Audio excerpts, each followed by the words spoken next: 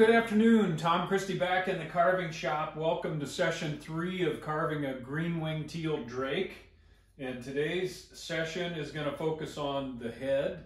So we'll begin with some layout work and then begin shaping the head and detailing that. Hey, if you haven't hit the subscribe button, please do that. It doesn't cost anything, but it helps me out. And that's enough commercial. Let's get carving.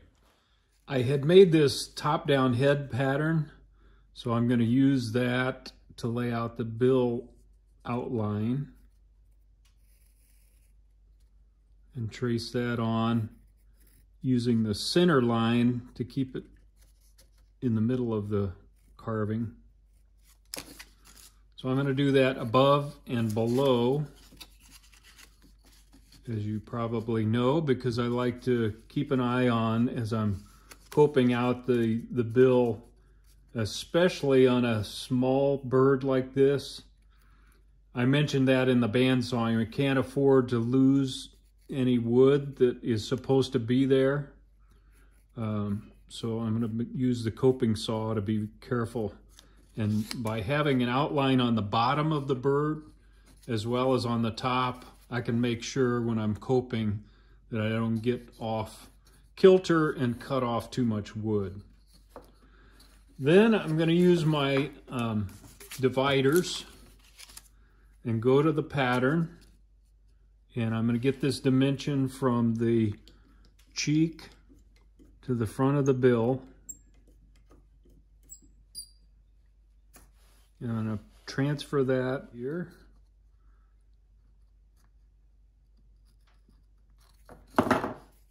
So that gives me where the cheek should fall as I'm starting to cut wood off of the head on both sides. And then not everybody does it this way. I'm just going to show you the way I do it. I like to transfer that to this place where it meets the face and make sure I get that accurate on both sides.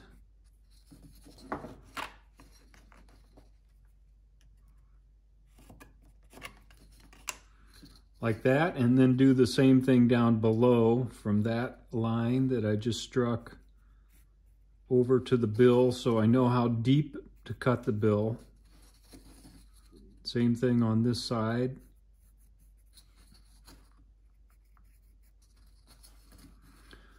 And then I'm going to shape the head from where the bill meets the face back a little past the eye.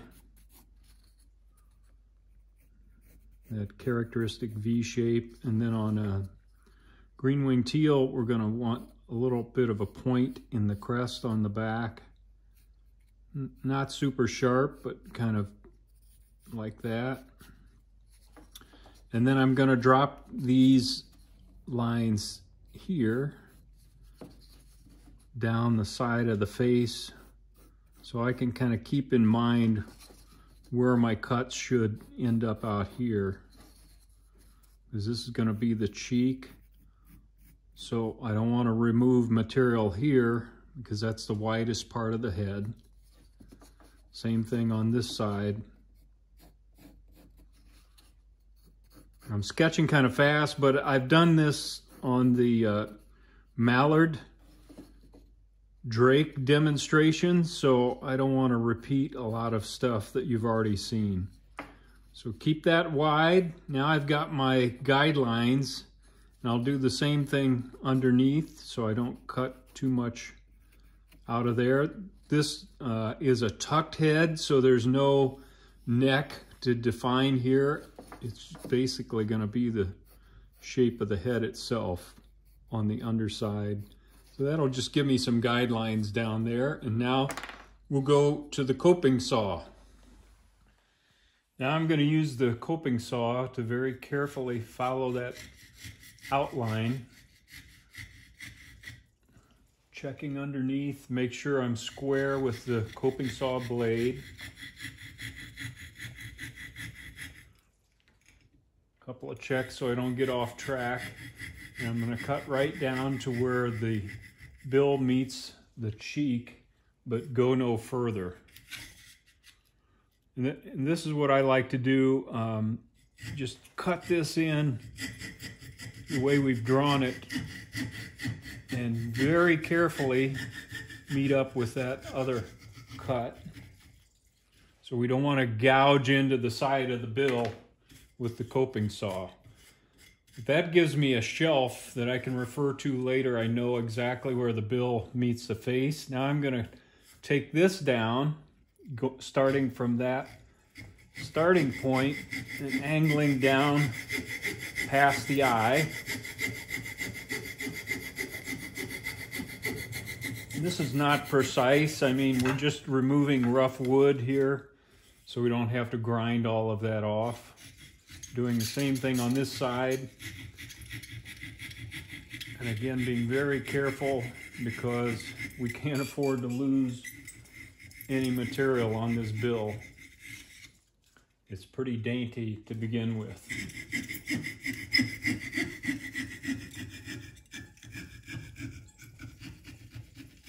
Okay, taking this side off. You can see I kind of cut down to that guideline that I gave just past the eye. And I'll do the same thing on this side. Having the lines on there kind of helps you keep it symmetrical. At least it does for me. Might not be for everybody. So I've got the two angle cuts made. And now I'm going to go in and cut these off.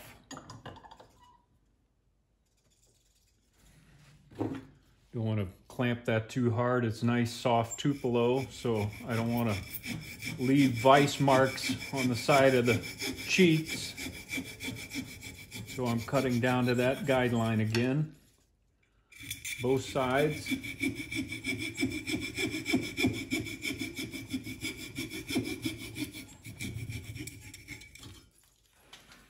Okay, there we go. So now we've got a basic shape we can work with and do our grinding. Just a couple of views of that before we go to the grinding bench. All right, a little more layout work. Just penciling in the cheeks again, just below the eye.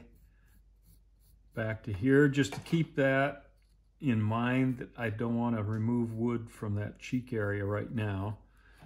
And then I put on my pattern the crown width, and you may want to do that. It's pretty helpful if you ever carve the same decoy again. You've got it right on the pattern that I know the crown width is 1.25 inches. So I'm going to do 5/8 on either side to give me that 1.25 inches crown width. And I'm going to go right from the notch to that widest part of the crown, and then it's going to feather back into the crest back here. Same on this side.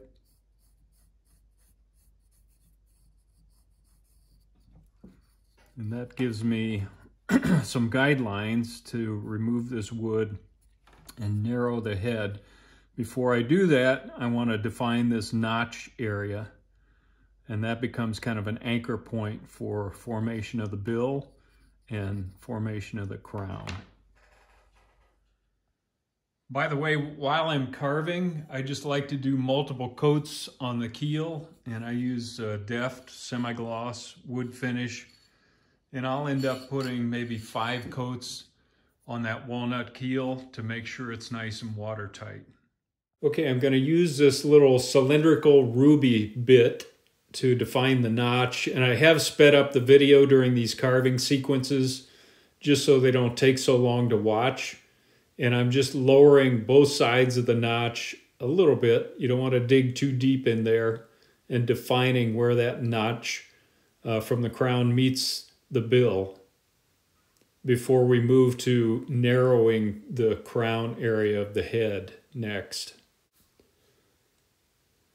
All right, now I'm going to shift to the fordham and use a 3/4 inch bullet-nosed saber-tooth burr and use that to carefully narrow the crown and form the cheek area.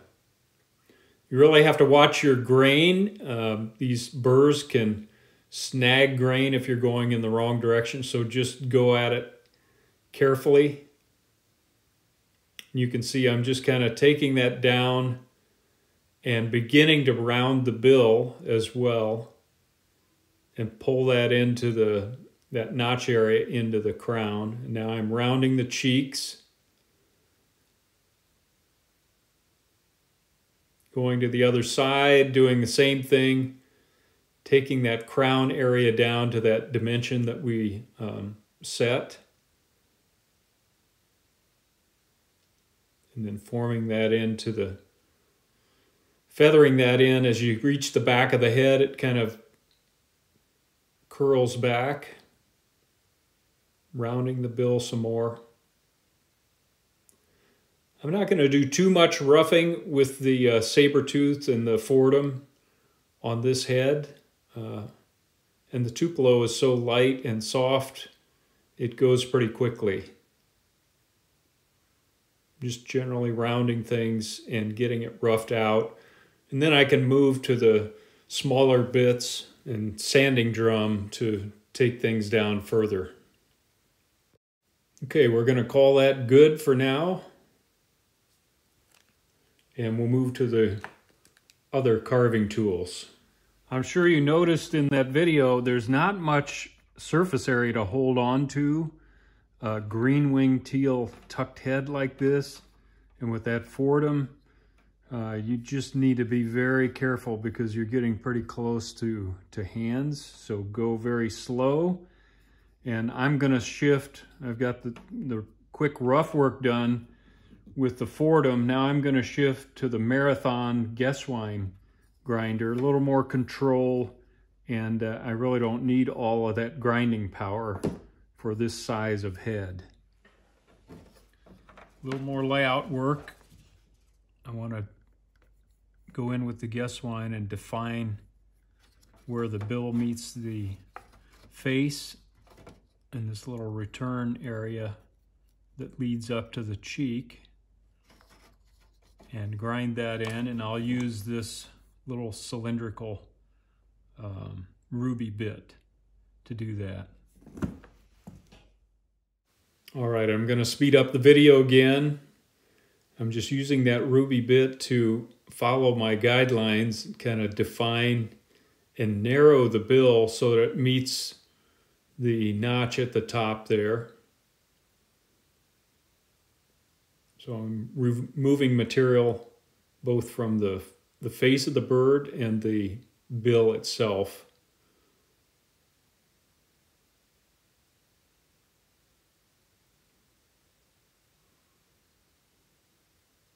I use this little ruby cylinder a lot because it has grit on the end of it as well, and so it really is a valuable tool to use. Now I'm switching to a little triangular shaped ruby bit, and I like to use this bit to kind of do some general rounding. So rounding the bill and working on where the face meets the bill. But in general right now I'm just taking wood off the bill, being careful there. I'm taking some wood off the face so that it meets up with the bill. Now I'm using my dividers to get that measurement back from the tip of the bill to the rictus area so I know how far to cut back in that area. So I'm going to pencil that in. I've sped up the video again, so I'm not drawing that fast. And now I'm going to use that little cylindrical ruby bit again. I'll zoom in here a little bit, and we're going to remove material down to the width of the bill in that area, kind of in the corner where the upper and lower mandible meet. It's an important part of the bird, and defining that. Now I'm making a mark from my pattern where that upper and lower mandible meet. And I'm going to use that little pyramid shaped bit to take material off the face to blend it in to that area now that I've taken it down to the bill width.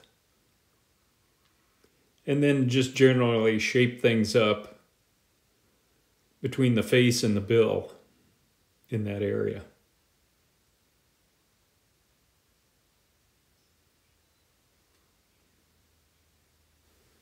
Now I'm going to use my dividers again, make sure I have that location accurate, and pencil in the dividing line between the upper and lower mandible. And then we're going to use a knife to separate the upper and lower mandible.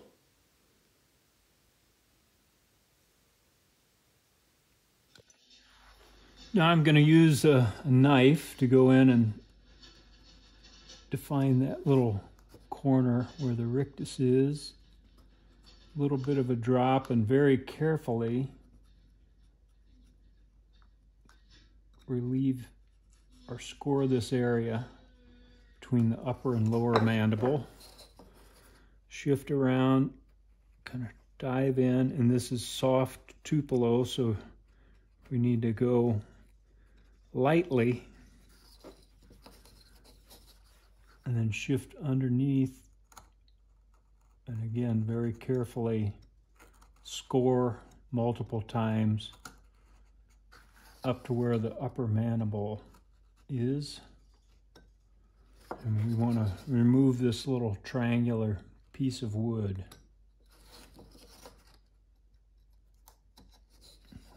Like that. So it gives us a nice little shadow cast there between the upper and lower mandible. I'll do that on both sides. Now I'm going to use a tiny little ruby ball to go in there and clean up the rictus area and just remove any remaining wood or scraps and smooth things out up in there.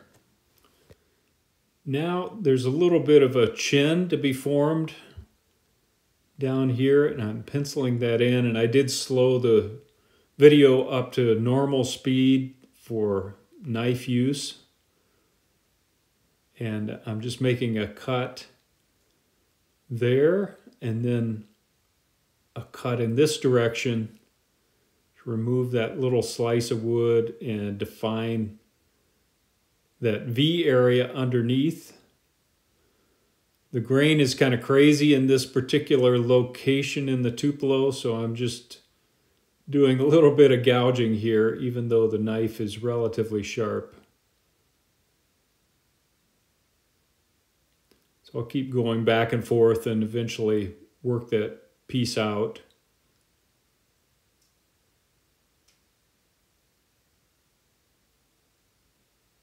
And that forms a little bit of a chin, and now I'll use the triangular shaped bit to just smooth things out under there.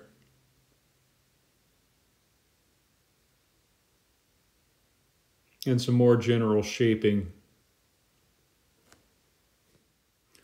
I'm just rounding that area, smoothing things out, kind of further defining where that lower mandible meets the face. There you can get a look at it. And then forming that V shape underneath as well.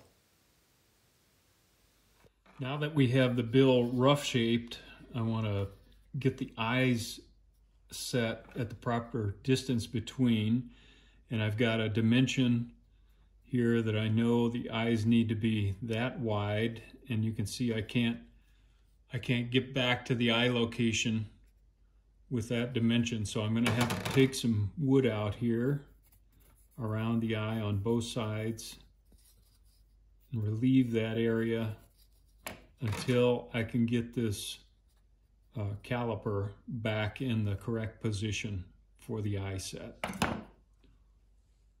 I'll speed up the video again. I'm using that little triangular shaped ruby bit and kind of creating a trench there in the eye groove, and then smoothing that both towards the cheek and then in the other direction up towards the crown.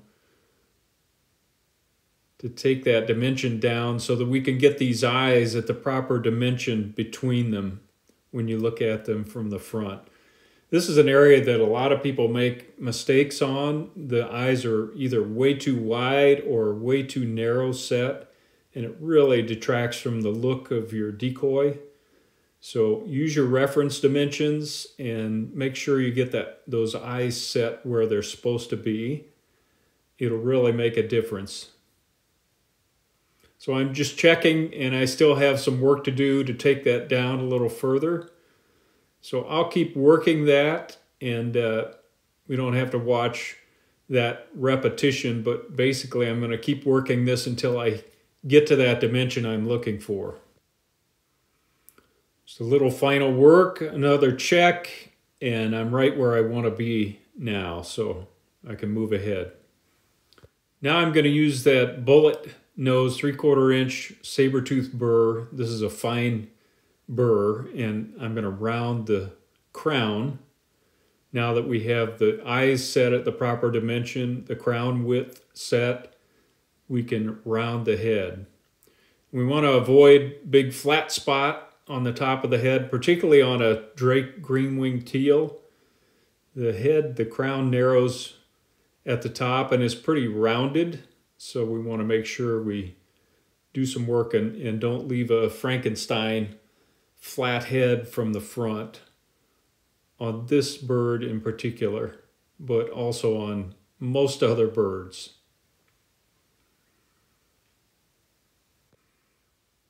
I've got that rounded kind of to where I think it should be, at least rough. You can see how round it is from the front there.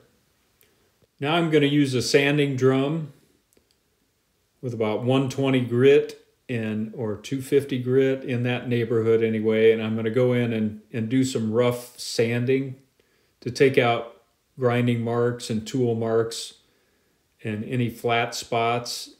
You can see I still have the center line on the head of the decoy, and that's so that we maintain the profile that we work so hard to draw during the pattern stage. So we want to leave that center line on there until the last thing that gets sanded before you seal the bird. Okay, that's looking pretty good now, rough sanding wise, and now we can do a little bit more shaping on the head. I'm going to pencil in some cheeks and a little crease there in that tucked head position. You tend to see some bulges there. It gives the bird some character. And I'm going to use that triangular ruby bit to grind a little trench first